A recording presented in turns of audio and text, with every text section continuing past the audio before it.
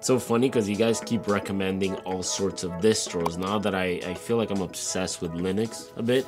Catchy OS, Fedora, Pop OS was one of them. Listen, Fedora is actually like the best for the G14.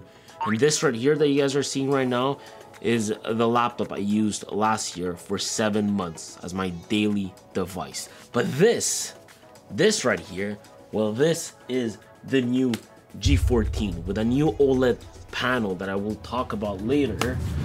The matter of the fact is that I think I've lived with one long enough to know what actually matters. In fact, I kinda miss it, to be honest. I think this would have made a great Linux machine for me, but because I review devices for a living, it makes it so hard to stick with them.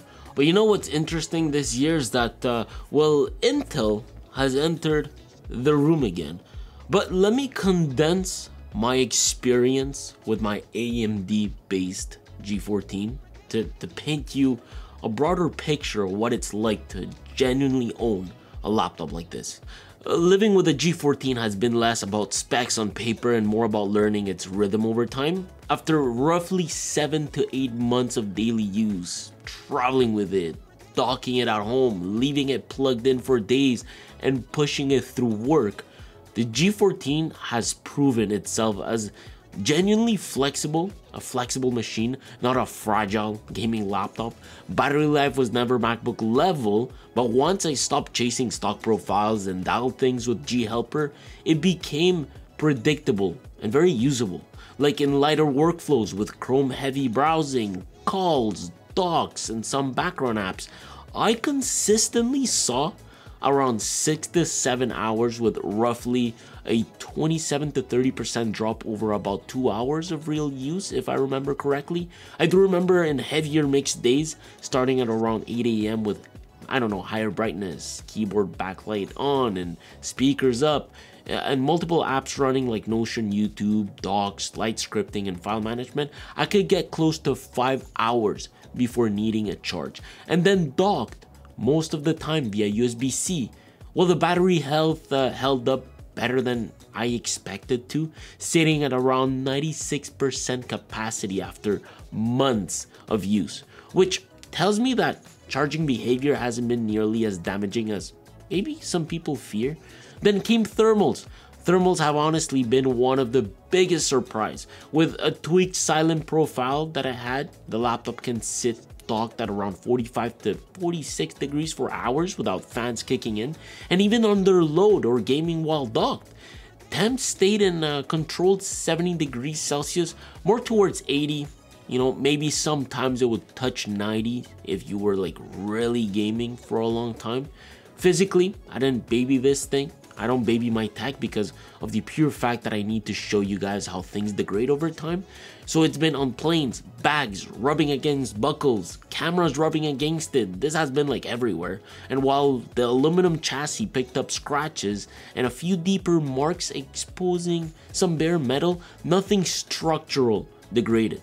Ports stayed right, the keyboard showed no real wear, and the trackpad felt the same as day one. And also my keycaps haven't been yellowing, so that's good. And then about 6 months in, I decided to open it up. Internally, even after leaving it running on a dusty desk for days at a time, opening it up revealed surprisingly little dust. Also, the OLED display still looks incredible months later. Now looking at my P16, I'm a bit mesmerized at how Asus sort of pulled a very similar display. But the old G14, it still has true blacks, sharp text, great contrast. Not a fan of the gloss on the panel though. I've actually never really been. It's a bit annoying at times. Honestly though, I think over time, over the past 7 months I had the laptop for, the G14 stopped feeling like a MacBook alternative and more of like a laptop that adapted to my own workflow. You know, whether I had it docked as a desktop, it was portable enough for planes, powerful enough for DaVinci and photo work, and configurable enough that I could choose when I wanted silence, efficiency, or performance modes. And you know, it's not perfect. Solder RAM still bothers the heck out of me, but living with it long term made one thing clear. this isn't a laptop that impresses you in 1 week and disappoints later. It's one that makes you realize day by day how good it is at doing a lot. And you might be wondering, okay, well, you know, if the G14 is such a perfect laptop, then what's the point of changing it? What's new? What's making it even better? Well, for starters, the one real different here is the screen. Mind you, the panel was already good prior to this refresh, but the new panel is noticeably better with more consistent quality. I mean, you can tell in the colors, it's still OLED, however, it's just tuned better. Asus calls it Nebula Display. In short, this just means that Asus is certifying how good that OLED panel is and how it behaves. So you get 1100 peak nits of brightness in HDR, way better factory color accuracy, and stricter quality control, which in my opinion is really good because there are quite a few people online dealing with screen issues. And I'm extremely happy to say that reflections are much better. Like much better. Like if you saw my review of the G14, the weird bluish coated reflection was minimized by quite a lot. As for the chassis, it's different. The most noticeable thing here is the top lid. The slash lighting is now a lot more subtle. It's very clean, and with Armory Crate being worked on consistently, it really makes it easier to change colors and so on.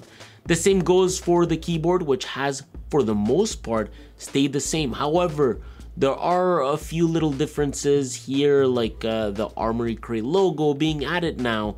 The brightness logo as well as the fan logo was all kinda redistributed on top. Some logos were also taken out, and the LED backlit keyboard diffuses light a lot better. There's also been a small little reduction in speaker grills.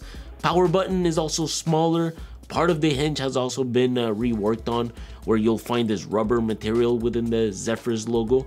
There's also no more LED indicators, which I found useful because sometimes as you're configuring Linux or you're playing around with things, you might get occasional black screens as you're, you know, playing with the terminal or breaking things. So having the LEDs comes in pretty clutch, just to see if your laptop is sort of on. And the entire bottom lid is different, mainly because the cooling system is also different.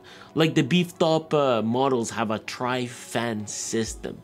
Battery is also set to deliver faster charging, up to 250 watts fast charging on some Intel configurations and 200 watts fast charging on AMD models. And so really, it's a slight improved version of what I had. I think I want to try my best to get my hands on one to try to, you know, play with Linux on them, because this was indeed my favorite laptop last year. The bad thing is that, well, what I have right here, this model right here, is an engineering sample, so I can't really test anything at all, actually, just kind of a bummer. But the good news is that, well, now in 2026, AMD and Intel run Linux really well. So whatever you end up choosing here, it won't matter if you want to install Linux on it. The really interesting thing though is that Panther Lake is looking promising, which is exactly what you'll be finding in here. Listen, there are so many rumors online surfacing about Panther Lake, and it's quite sad because I can't just benchmark this and show you the numbers. Whatever this will throw at us won't be accurate, so there's like really no point. However, it seems like this won't be a small refresh for Intel. It combines ideas from previous architectures, like you guys remember Lunar Lake and Arrow Lake. Well, those are built on Intel's advanced 18A process. Still to be seen how this will perform, but the interesting thing is that A18 is set to deliver the same performance but at lower power, or more performance at the same power. And all of this means, you know, better battery life and better thermals. I think this is part of a broader shift driven by how competitive AMD has become, so that's good. Anyways, listen, this here is a 28-watt chip with 16 cores and a new Xe3i GPU. It's too early to tell, you know, how this will perform. I really want to try my best to get an Intel unit and take a look at what's going on. To be fair, it's my favorite Windows laptop. I will say that confidently. especially because of the form factor and power output is so good, and battery life was very decent for a Windows laptop with top components really. Like think about it, this has gaming components within. The G14, you know, it's a Windows laptop that I will most likely be transforming into a Linux machine once I get my hands on the new one. Something I could also do with the ROG Zephyrus Duo, for example. Yup, imagine a G14 with 2 screens, like with 2 3K OLED ROG Nebula panels running at 120 Hz.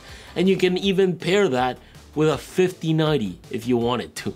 It's like a portable workstation for everything really. I think they kept it as thin as possible, coming in at 0.77 inches if I recall, and weighing like 6.2 pounds. Then comes one of the laptops I will be talking about tomorrow, the Flow Z13. This could save gaming for us really, and it's more because of the AMD chip it's got within, with a unified memory architecture. Super interesting because at 128 gigabytes of RAM, it practically shares that memory across all of its components. I'll explain and talk about it tomorrow, but it's wild. There's also of course the G16, which is practically a bigger G14 for those who want more screen real estate, and then the ROG G1000 desktop. This thing is clearly built for maximum performance, airflow, and upgradability. It's like the Lamborghini, I guess, of desktops. The craziest thing here though is the tri-zone airflow design. It separates the chassis into 3 thermal domains. It's actually really cool. But you know, out of all of this, my heart is on the G14. It's my favorite one. And like I said, I'm going to try my best to get one. I will be installing Linux on it because it's what I've been enjoying the most recently. I heard really good things about the Linux integration with the G14 from one of you guys. So I'm either going to be installing Pop! OS on this or Fedora, but it seems like most of you have been recommending Fedora, so I think that might just be the way to go. I will also be getting an Intel version, unless you guys want an AMD version, of course. Or maybe you would just wait to see how much of a success Intel has been or will be. I think I just want the perfect setup though, to get as much power efficiency as possible while still being able to game from time to time, and of course use DaVinci to edit. I think my main pet peeve, however, is that the fact that I can't seem to use Adobe apps at all on Linux kind of just kills me. And no, I don't want to use cloud-based apps, so I'm totally against that. If you guys have any comments or anything to say about the G14, let me know down below. If you guys have any recommendation of what distros I could potentially install this to make my experience really good, also let me know down below. I think honestly, for the most part, these laptops start getting really interesting once you install Linux on them.